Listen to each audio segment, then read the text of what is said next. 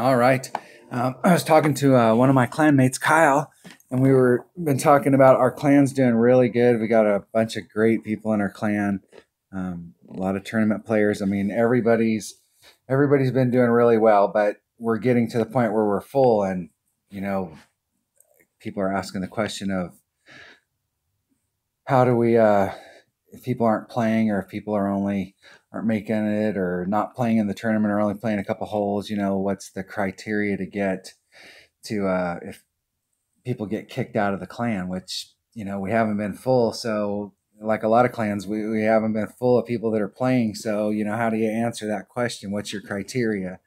So what would really be cool in the clan structure is if we had a setup where we could do a clan tournament. So Kyle's put together a sheet of all of the people that are in our clan and where they placed, like what their ranking was. So if we kept track of what people got in the qualifying round and what people got in the opening round and what people got in the weekend round, and we actually had a clan tournament. So within the tournament that we're playing in Golf Clash, we're also playing a tournament within our own clan.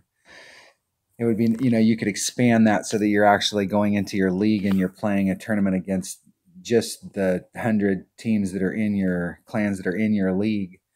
And you're also playing a clan tournament, so we can keep track of, like what everybody's doing in the clan, because we pretty much just play tournaments. And we're not a big grinding team. We're just trying to have fun playing the game.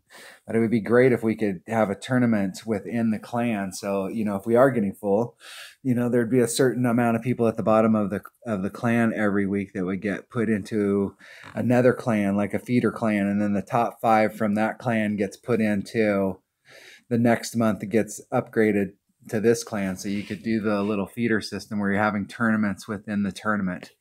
That would be one idea on how to do that without Golf Clashes or Playdemic's help, and they could do that very easily for us to have access to that where everybody ranked. But without their help, we would have to do the hand math. We'd have to keep track of what everybody did in all of the rounds so that you could do the tiebreakers at the top.